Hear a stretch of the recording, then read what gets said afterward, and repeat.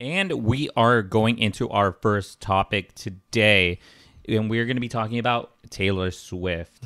Do you know? I'm actually wearing an Eras t-shirt right now. Oh, please show. Yeah. Here, you guys could see it. Well, actually, I get this. We'll post it right here. Okay, you can post it right there. But yeah, I'm wearing an Eras t-shirt, and there's a very specific reason why I'm wearing this Eras t-shirt. To flex on the people who didn't get Taylor Swift tickets? Yes. Actually, oh my God, no. Those people, everyone deserves to go to see Taylor Swift. But I did want to talk about one of the reasons, as I mentioned earlier, I got sick. I recently went to a Taylor Swift concert. I went to her Eras Tour concert, and I'm going to be giving you some information about how that is going. Your experience? Yes, my experience, and just in general, how much she stands to make from this, which is going to be interesting. So, okay, so do you know? I guess it's a lot. Do you know a lot about Taylor Swift? I'm just. Oh yeah. I know a decent amount. So you know she's been on tour, right? Mm-hmm.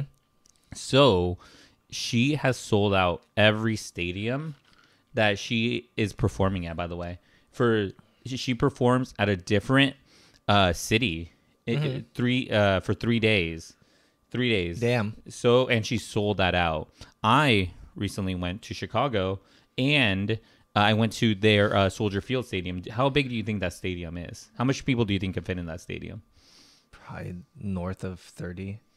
It was 67,000 people in that stadium. How did they fit so many? She sold it out for 3 days. Dang. So I wonder how many people came back all 3 days and just bought it's every day. Insane. No. So, okay. So let me paint you this picture of my experience at a Taylor Swift concert. By the way, I waited for so I got the pre-sale because I bought Lover tickets before. Lover tickets? Yeah, her previous concert that got canceled because of everything going on 2020, 2021. Yes. So I bought her previous ones. I got verified fan pre-sale tickets for this new concert, which allowed me to get an opportunity to buy these tickets. So I bought tickets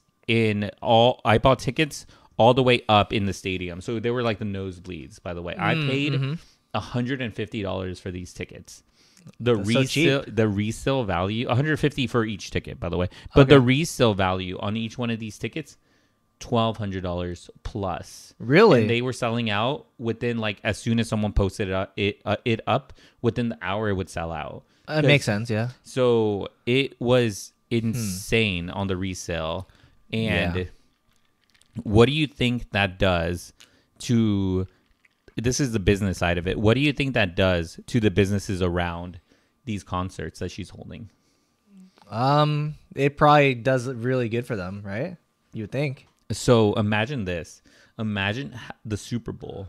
And imagine 3 days in a row. Imagine the Super Bowl for 3 days in a row, because that's exactly what this is. I'm not even joking. Really? The Super Bowl sells out the stadiums, and she is doing that for 3 days straight. And I think the occupancy on the hotel rooms there, 96% of the hotels were occupied.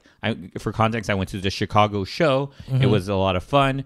Yes, 96% of the hotels were sold out, which is insane. I think that could also be part of the phenomenon you talked about earlier, was that they would just sit outside the venue and listen in. They wouldn't even go in there. So people could be renting hotel rooms and hanging out outside the venue. They don't even have tickets. So this happened. There is this phenomenon. There's two phenomenons here. It's called Taylornomics. Oh, because of the economic boom that she's having, which within the area, because you legitimately are inserting 67,000 people plus to a certain area that all want to spend money. I think on average, a Taylor Swift fan is spending between $1,200 to $2,000. Oh, for their ticket? No, for just being there on a room, on a everything. Yeah. Because they have to buy room, food. They have to buy all of this stuff. That's you. So okay, so let me just tell you. Just tell you that it is crazy the amount of economic boom that she is bringing to these events. And the other thing is what you mentioned, which is tailor gating, which is people waiting outside, or people who couldn't get tickets because they would go outside and they would listen in on her sets. So the thing is, I think it was I can't remember what stadium it was. It wasn't MetLife. It was a different stadium, I think. But she had 20,000 people outside the stadium. 20,000 people outside? On top of, I think, it was like 80, on top of like, what is it? A bridge. 70,000 people inside in the stadium. So it was like 90,000 people in general within a certain area, which is insane. A lot of cities had to say that they don't allow tailor gating, but even in this Chicago one, there was a large amount of people outside. Oh, I believe it, which is insane.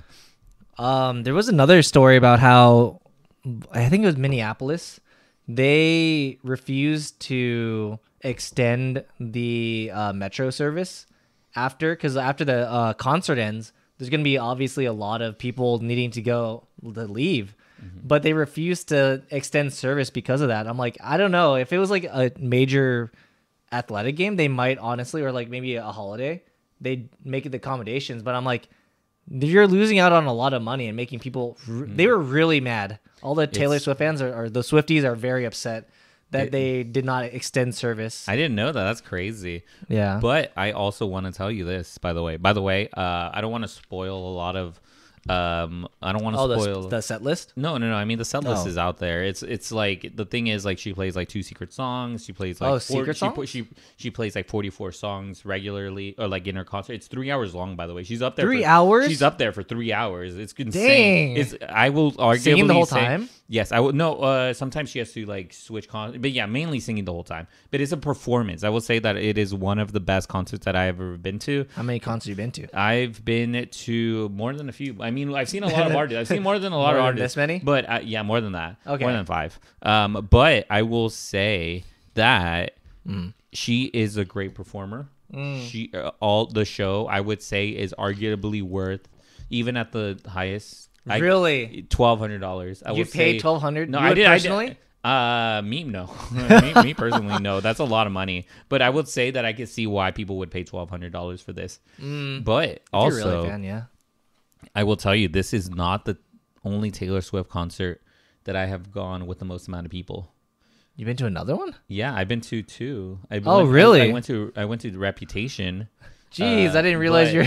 But I also true Swiftie. I also went to one in Austin, Texas. Oh, you went to 3 then? I went to 3, yeah. Jeez. Yeah. And I will say that there was 110,000 people at the one in Austin. Austin? Yeah, Shit. it was her only show of the year. Oh, it was her only show of the year. It was a long time ago. And it was an F1. So it was F1 with a special guest, Taylor Swift, playing a set. And this was right after she broke up with Calvin Harris. And she played This Is What You Came For, the song that he did with Rihanna that she also wrote in. Damn. Yeah, so it is it was crazy. But yeah, 110,000 people in that specific one. And I will say that it was insane. It looked like a zombie, like a freaking zombie invasion with the amount of people. But also worst time getting out of there. I believe it. Literally, yeah, worst time. It was so hard to find like a ride share that could get us out of there. Yeah, it was insane. You'd probably just walk. No, it was so far. We were out in the middle of nowhere. But I would walk. Yeah. Oh yeah. It probably would have been faster. But yes, overall, great performance. It was really she did a lot of really good songs. It's like all her different albums. Overall, 10 out of 10. 10 out of 10. I believe it. And I don't know. I think that maybe, I don't know if she's going to have a concert like this ever again. You think so? I mean, I think her albums, this is legitimately all her albums. That's why it's called eras, the different eras of her. Oh. Yeah. So, like, I mean, she'd obviously still have. No, she's still going to have concerts. Yeah. But I don't know if something like this. But no, I think definitely but it would definitely be with more time between to increase the album number. So I think it's not Not like in the immediate future, but I think like maybe another 5 years, maybe. Yeah, at least. You know what I heard too? She's putting out her international dates for her concerts. Mm-hmm. Oh, so and people can South travel. America's her concert sold out in less than an hour. All of them. Yeah, so that's at least from what I heard. All of the people from North America who couldn't go, they're taking a vacation. 100%, I could see that. But that's insane. But yeah, well, I mean, makes sense. I mean, you can have a vacation and see Taylor Swift, which is a great value proposition. Yeah, but that's my experience. My experience seeing Taylor Swift, honestly, very good. I can see why people pay so much money. What was your favorite song, or what favorite set? I liked on it. The thing is, I don't want to spoil, but I really like the man. I like Blank Space. I like a couple of the ones that she played. And yeah, like played an instrument for? No. I just mean in general, like the song she performed. Yeah. I actually went as one of the characters that she did. I don't know if I told you this, but I went as cosplayed. I cosplayed as the man. The man. As the man. Did anybody call you out? No, but there was so many people in like dressed up as the man. No. Oh. There actually was as the tennis player. You should taken a picture. I'll show you this later though. I'll show you this later. But oh no, it's so embarrassing. But how dare you? No. Oh God. we'll post a picture of. Are you actually? No, for music video. Lame. But yeah, that was my experience. Honestly, really great. Oh yeah, I didn't tell you. We made friendship bracelets. I exchanged friendship bracelet. It's because of part of her song. Oh really? Yeah. With who? So with random strangers. Where is it? Did you break your friendship? No. I gave some of mine away just in general, but I did trade with other people. Yeah, yeah. So there was people that made like hundreds of friendship bracelets. I'll show you later, but it's crazy. Put one up here. What they look like? Yes. Or maybe not. No, or it's like the later Swifties. The Swifties will know. They will know. The Swifties will know. Everybody else. Yeah. But honestly, if she comes out with the documentary on like Netflix or something, yeah, I would highly recommend you watch it or something. Yeah, because she did that for Reputation. Oh, you mean like just a recording of her whole concert? Yeah. That's definitely going to be a while before she posts that. But I mean, even then, I think they'd still sell out, even if she posted the whole concert. Yeah, because it's about the experience. Yeah, like it's crazy because you.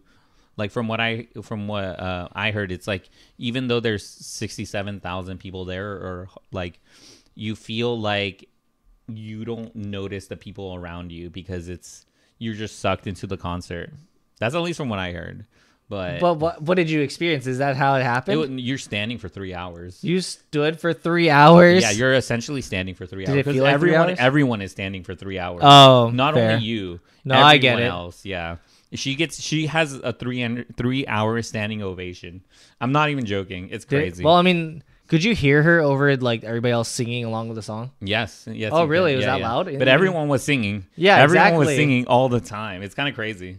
Because they all know every single song. They do, and she even mentions that. She's like, "Wow, you guys know all the lyrics to this song," and I was like, "There's so many people."